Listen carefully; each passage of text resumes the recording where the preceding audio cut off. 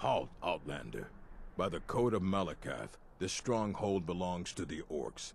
Your kind are unwelcome.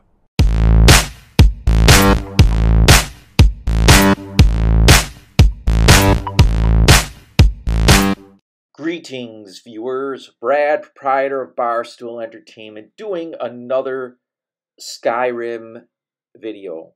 I will return to Red Dead Redemption 2 at some point. Right now, I'm just having a good time playing Skyrim. Now, this mission is to retrieve the Forgemasters' fingers in order to enter an orc stronghold. And it is in the ruins of Harmugstal, which, yeah, it's kind of a creepy mission, and if you don't like giant spiders, this is not going to be for you. So let's get on with this mission.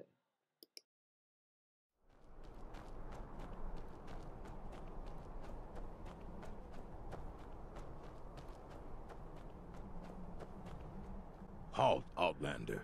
By the code of Malakath, this stronghold belongs to the orcs. Your kind are unwelcome. This is our stronghold. Here we are free to live as Malakath intended, away from the prying eyes of the Nords. You are not an orc, our bloodkin, so stay out. We only help our own.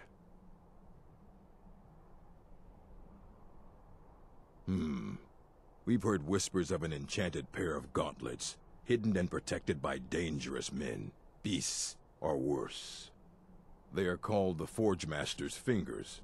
Bring them to our chief, and he will decide if you're worthy to be bloodkin to the orcs. We will see. So in order to gain entrance into the stronghold, you have to find the Forgemasters' fingers. And they tend to be located in various ruins across the land. I'm not going to go there. And let's see, find the Forgemasters' fingers in Harmugstal, or whatever, Harmugstal. And that's going to be a long trek. So I'll see if I can fast forward and bump around a little bit. But I'm just going to cut to the actual where I discover Harmugstal. The woods of Skyrim are fraught with danger, and I am set upon by, well, a werewolf.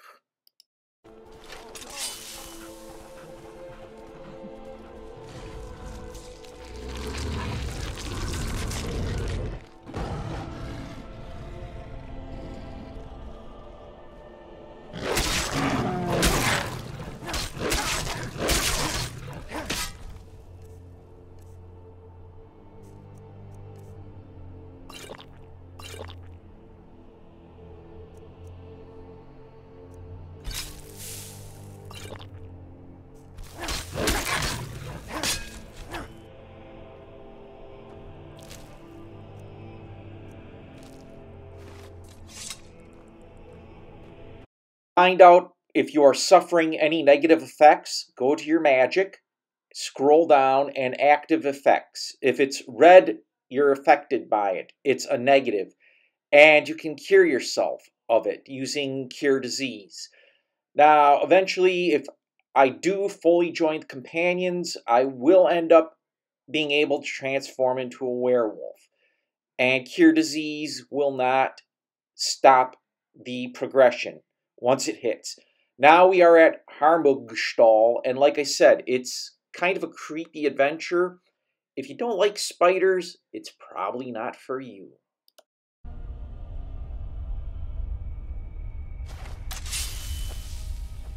What was that? Over here! That was a close one. I don't know, but this place is full of them. Everyone I've encountered has been enchanted or the like. Look, I'm getting out of here. Normally spiders make my skin crawl, but magic spiders? You heard that right. Not only are the spiders normal, but and abnormally large, they're enchanted. They have magic armor they generate that does more damage when they attack you. So yeah, I'm going to be doing creepy and sneaky and shooting them with arrows as much as possible. So let's get on to the next encounter.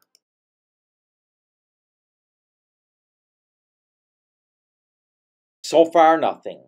Now we come upon these levers and this gate.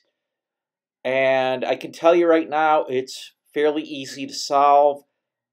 I've done this a few times already. You pull the first lever back, everything drops down. You skip over to the last lever, you pull that down, and, well, voila, everything opens up. The first and last lever open everything up. Everything else, you just messing around. Now let's get on to the next encounter.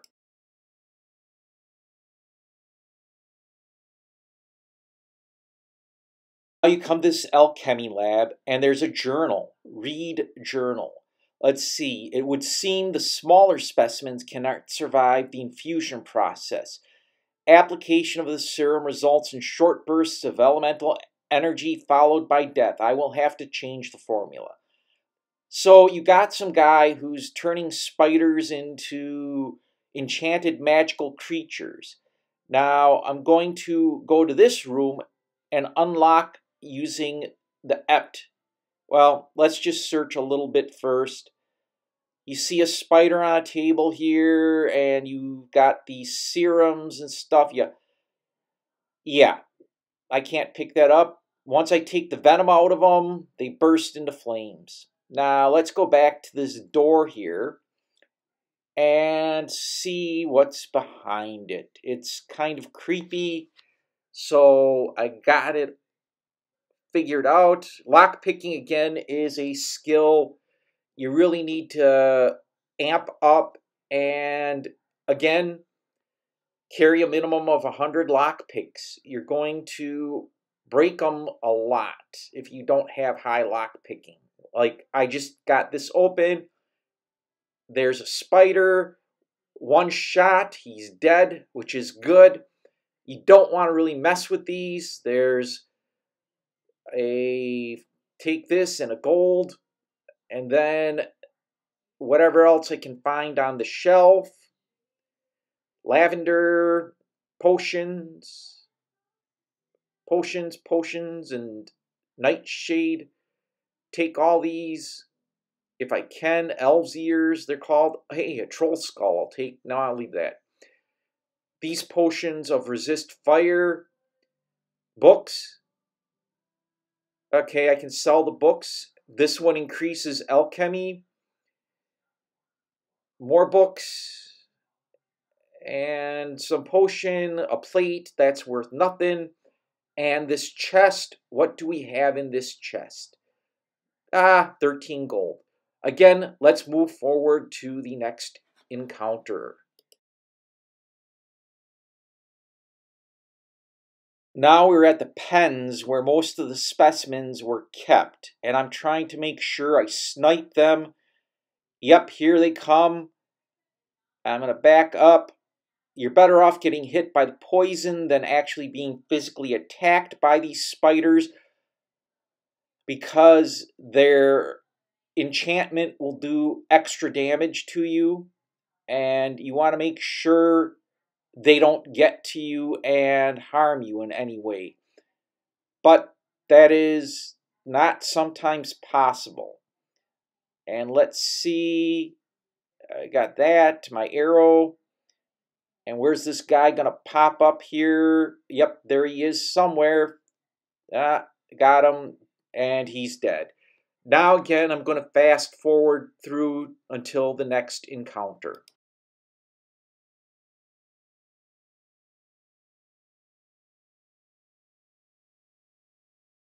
Come to this room, and there's a chest with something in it. Let's see what's in this. Yeah, not bad. Now you encounter the main guy right there. Up, he's detected me, and he's coming at me. There he is, Cornwallis, or whatever his name is, and yeah, he's pretty tough.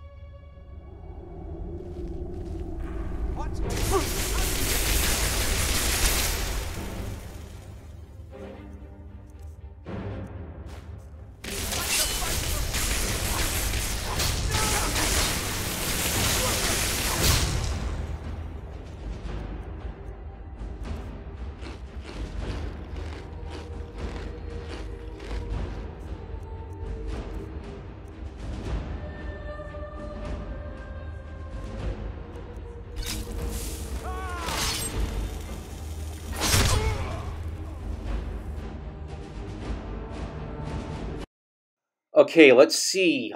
This guy's got some stuff. You can take the key, which will let you into his main room and allow you to enter into other rooms, which are very minor.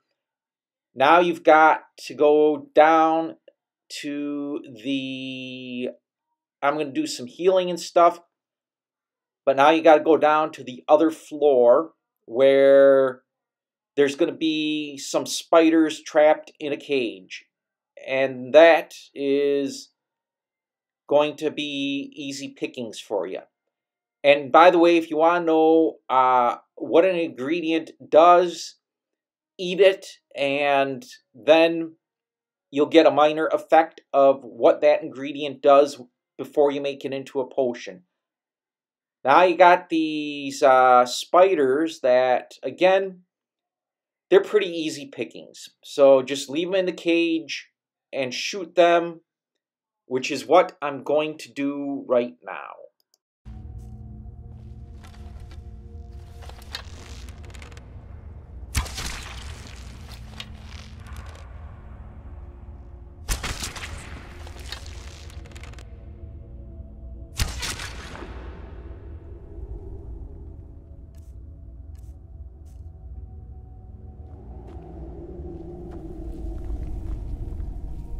With the spiders dead, open up the cage and take what I can from them, which is frostbite venom, a dwarven arrow, yeah. Whatever I can take, nothing. Well, there we go. Now, let's get on to the next room, which is right here. And you got the key to open the door. And this is where the Forgemaster Fingers is located. But you want to take what you can from these spiders and all these potions and other stuff. Ugh. But you got spider eggs and all kinds of stuff. Oh, don't need the gloves, but do need the glow dust. And let's see what's in this drawer. There's a shrine to Julianus or whatever. Nothing worth taking. In fact, I'm going to dump the gloves that I took in there. And let's see what's in the master chest. Meridian's Beacon.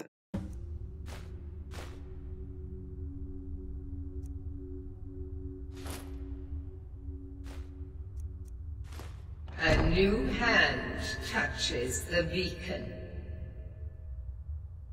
Listen, hear me and obey. A foul darkness has seeped into my temple. A darkness that you will destroy. Return my beacon to Mount Kilcreath. And I will make you the instrument of my cleansing light.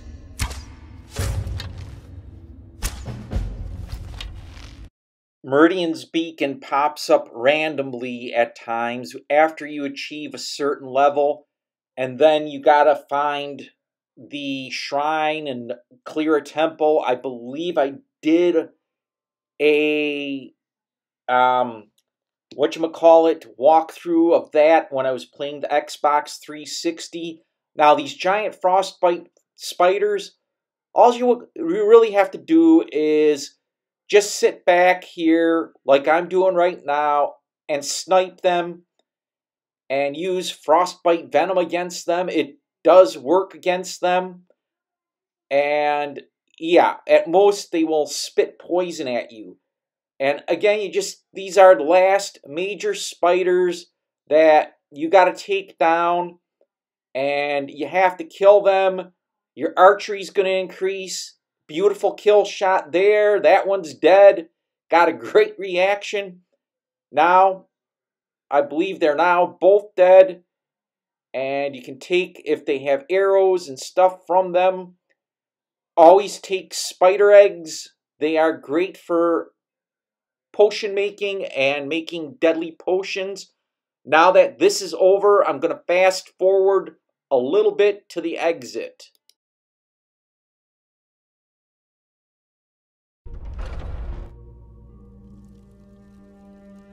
Now that that is over, it's time to return the Forgemasters fingers and get into the orc stronghold. And let's see, I'm going to level up here first, spend my perk points on something.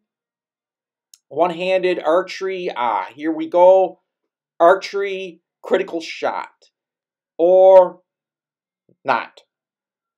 Eagle eye is good, because when you press blocking, you can zoom in and get a better shot at your enemy. Now if I can fast forward, crap. Bring Forgemasters fingers. Crap, I'm going to have to walk there, but I'll fast travel over to the whatever. Again, I'm going to have to fast forward and walk. I should have opened up something near there, but I will get to there by just a cutscene. Enter. Speak to our chief right away.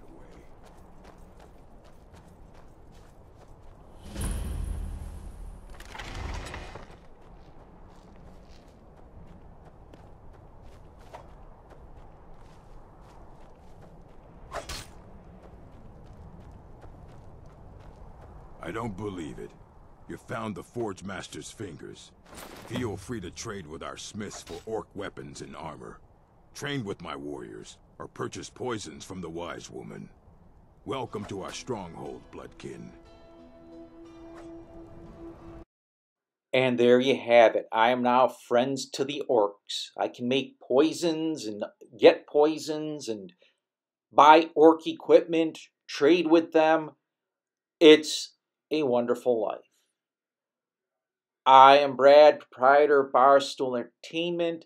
If you enjoyed this video, hit the like button. If you enjoy this type of video, hit the subscribe button and the bell icon. I post 4 times a week and you don't want to miss out. I love posting these type of videos and I'm going to keep doing so for a while. Well, thanks for stopping by. Kill them to get some beer every now and then. Stupid thieves and they're stupid. You there, citizen. This area is off limits. You're interfering with imperial business. Yeah, so you'll have to pay us a fine. Say, 100 gold. Pay up, citizen.